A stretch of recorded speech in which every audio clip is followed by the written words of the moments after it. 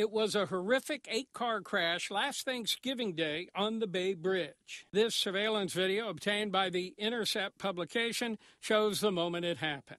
A Tesla Model 3 suddenly slammed its brakes. 8 cars crashed behind it, injuring 9 people, triggering a massive traffic jam. The Tesla owner told the CHP his 2021 Model 3 was in full self-drive mode when the brakes suddenly deployed. Today, the National Highway Traffic Safety Administration, NHTSA, announced Tesla is recalling nearly 363,000 vehicles because the self-drive system may cause a crash.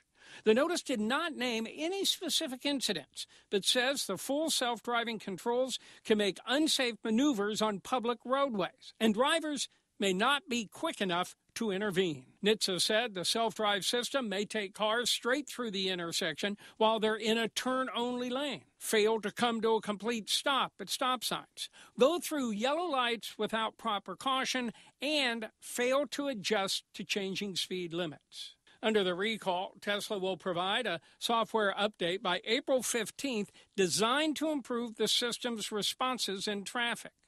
As many as 400,000 Tesla owners are testing the self-drive system on public roads and are responsible for taking over the driving if needed.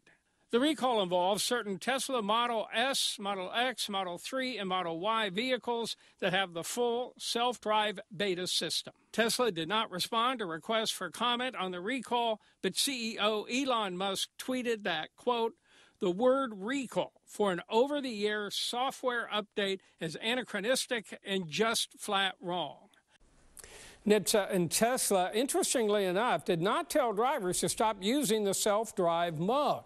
Rather, they told them to watch for the software update by April 15th.